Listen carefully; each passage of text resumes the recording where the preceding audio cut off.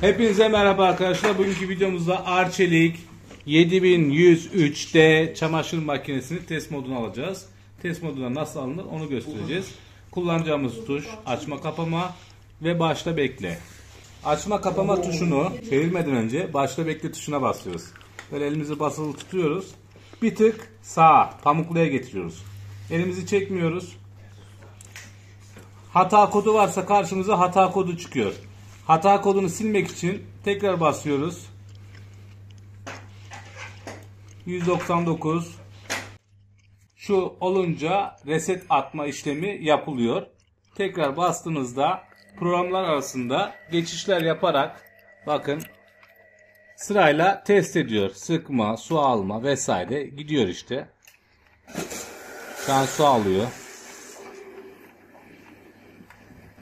Bütün testleri yapıyorsunuz. Testten çıkmak için ise program tuşunu sola çevirerek açma kapamaya getiriyoruz ve kapatıyoruz. Bu kadar mı? Bu kadar. Easy mi? Easy tabii ki de. Videoma burada son veriyorum arkadaşlar. YouTube kanalımıza abone olarak destek verirseniz sevinirim. Başka bir videomuzda görüşmek üzere. Hepinize sağlıklı, mutlu, güzel günler dilerim. Hoşça kalın.